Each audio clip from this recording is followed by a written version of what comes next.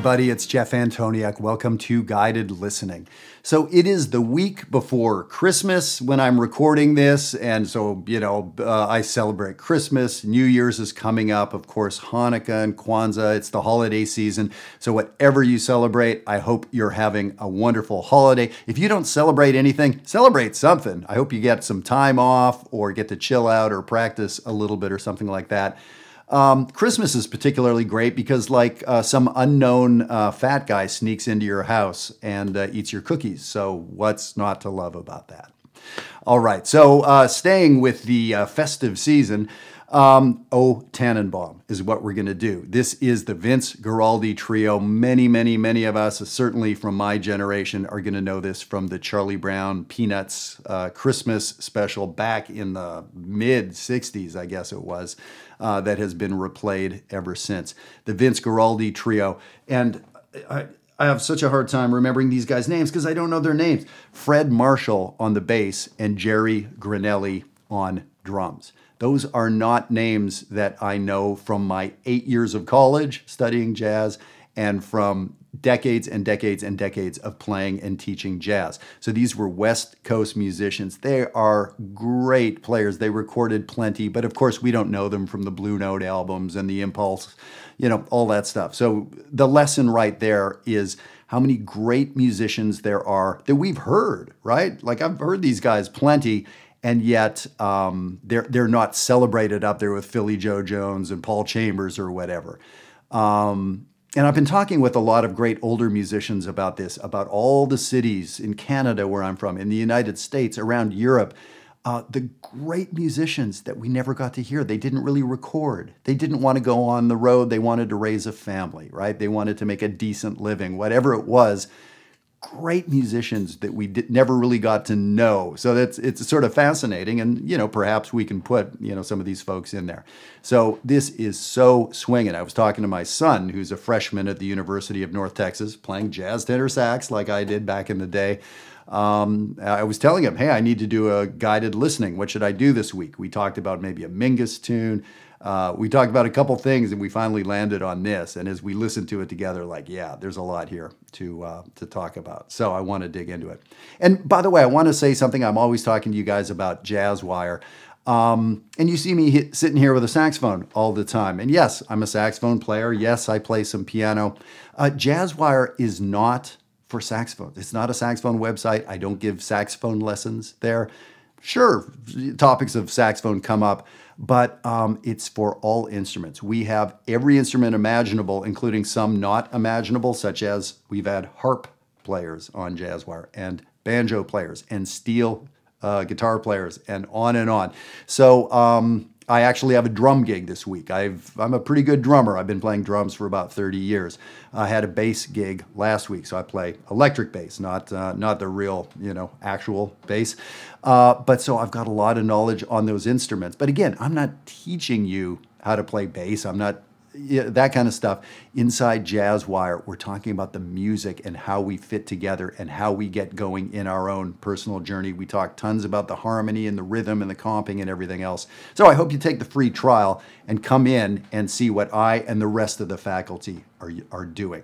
It's not lessons for you on your instrument. It's talking about jazz and how you play your instrument fine. You play your instrument good enough. Now, what do you do with your instrument inside the music? That's what Jazzwire is about. So I hope you come and check it out. Okay, so let's dig into this. So it's just trio. It's acoustic bass, it's drums, it's piano. And there's a lot of interesting moments. And I listened to it closer.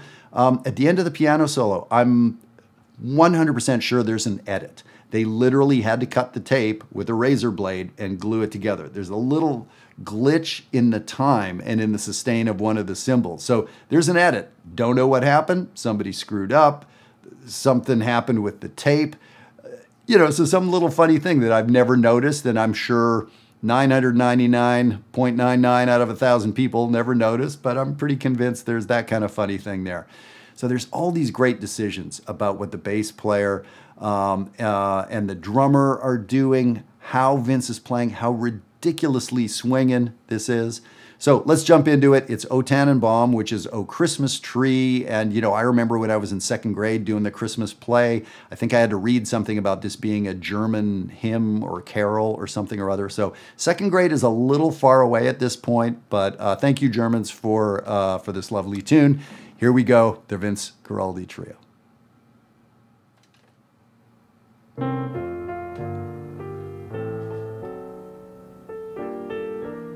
Solo piano intro. And we're hearing jazz chords sneaking in. So, you know, we're not going to mistake this for, you know, the church piano player or whatever. Or it's a hip church.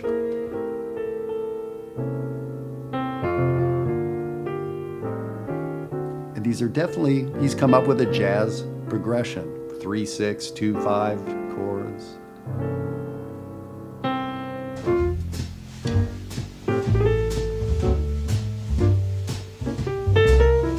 Okay, listen to the bass player playing in a 2 feel. 1, 3, 1, 3. So he's not swinging yet. It is a very swinging feel, but he is not walking, let's say. How about the drums? Brushes.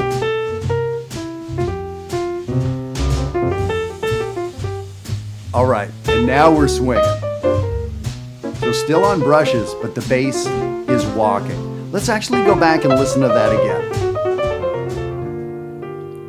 So we're going to listen to the 2 feel and how great it feels. It's very swinging, but the 2 feel and the walking feel. The biggest difference is the bass player, right? The bass player here is playing half notes, kind of twice per measure, embellishing a bit. The drums are on brushes, and the drums stay on brushes. So really the only person changing very much is the bass. So here's our 2 feel.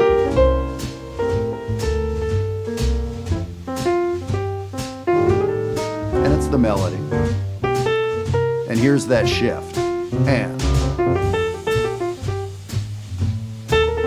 you feel how it's kind of marching along now, right? That walking bass line, how compelling that is.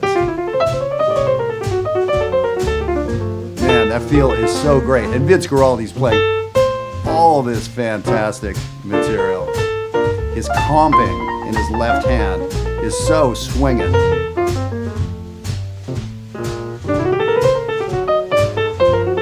He's playing lots of double time, lots of 16th note based material. And now the drums goes to the cymbal. Puts the brushes down, goes to the cymbal. And now it's even more swinging in earnest. It gets more swinging again in just a moment.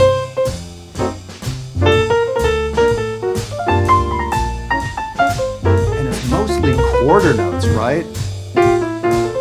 Bass and drums, quarter notes. So it gets more swinging again here now. Check this out.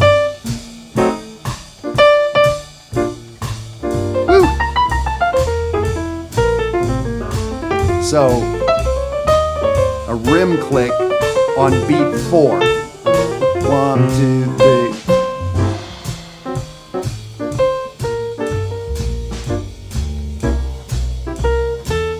That rim click on beat 4. In the last guided listening, we heard Jimmy Cobb do that. There's no better way to step on the gas with the swing feel. To, you know, kind of propel it without doing something huge or loud or boisterous or whatever. So we moved into the bass solo here. Such a great piano solo though. And that edit I talked about went by as I was talking. So there's some cool moments behind the bass solo. It's hard to hear the bass solo, that's kind of historically true. So listen to the drums and the comping. And there's little moments where they start connecting.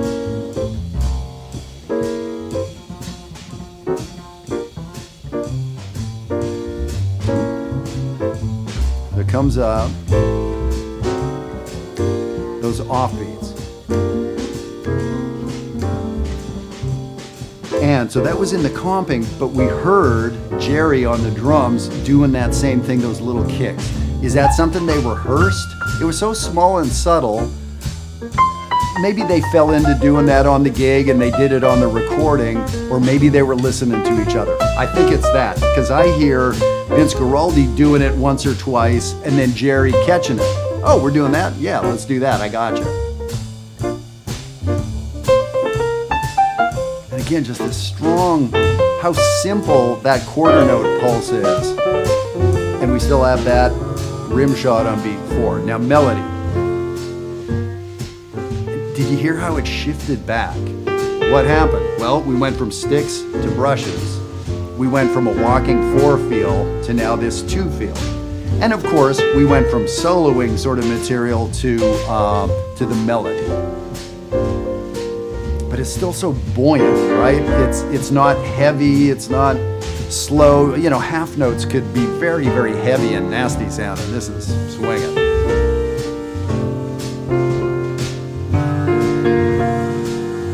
And now they leave the harmonic progression they've been in the whole time.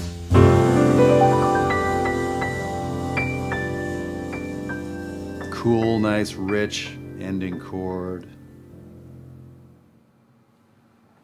So I think most of us have heard that recording before. If you haven't heard it before, it's a classic whole album of some holiday standards and then a lot of great music that Vince Guaraldi wrote for the special. And actually last year at this time, about 52 weeks ago, I did a guided listening on, you know, the very famous song he wrote called Linus and Lucy. And so you could look back on my channel 52 weeks. Yeah, the song's called Linus and Lucy, whether you can search on the channel and find it. But there's, you know, another cool recording from this album. So the nice thing is for the next 5, 6, 7 years, every Christmas season, we'll listen to another one of those tunes.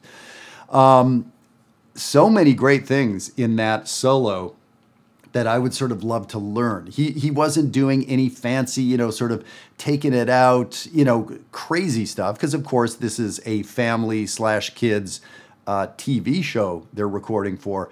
But man, that was not dumbed down. Like if that's happening in any jazz club on earth tonight in the year 2023, that is burning, right? So, so cool that that got to be the music for, you know, a show in the first place, and then of course something that became such a cultural touchstone, you know, over all these decades. So wonderful that we get to hear that music. And listening back, you know, one thing I noticed as I was listening to it, the sound of the drums is weird. Go back and listen and just, you know, find the track without me yakking over top. The piano is mic'd nicely. It feels like I'm hearing the piano directly, like I'm standing in front of a grand piano. The bass has this really nice sound. The drums, I can hear the room. I can hear the hi-hat especially. The hi-hat's a little loud in the mix for me, and it's kind of a little harsh. It's almost like it's bouncing off a wall nearby. So the other two are intimate sounding, and the drums feels like it's around the corner in a, you know, in a machine shed or in a, you know, parking garage or something like that.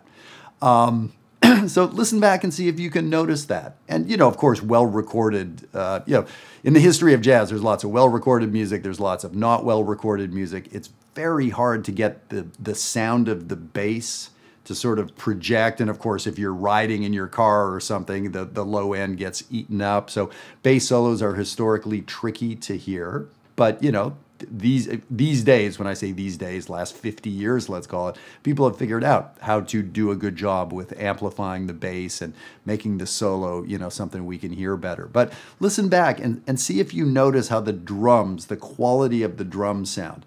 And I'm not expert at that. I'm not a recording engineer, but I've been in the studio 1,000 times. But sometimes, you know, literally where the drums are set up. Are they close to a wall or next? Is there a baffle there or not?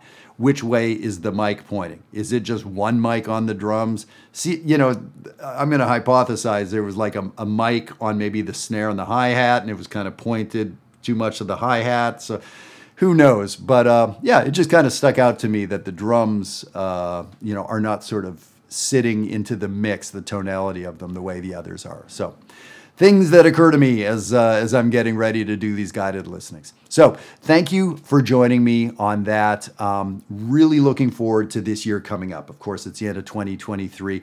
Going to keep doing these videos every Friday. It's been about 430 Fridays in a row I've done a video for you guys. And I love doing them. I learn a lot. I probably learn more than you learn getting ready and doing these things and trying to prepare and distill the information down. And I'm really excited to work with more of you inside Jazzwire this year. We're going to have some very cool announcements about how Jazzwire is expanding in 2024. So stay tuned. I'll let you know about that. Grab the free trial and come in and look at what we're doing now. I'd be very excited to get to work with you, introduce you to the hundreds of people we have inside working together. Have a great week. Happy holidays. I'll see you next time.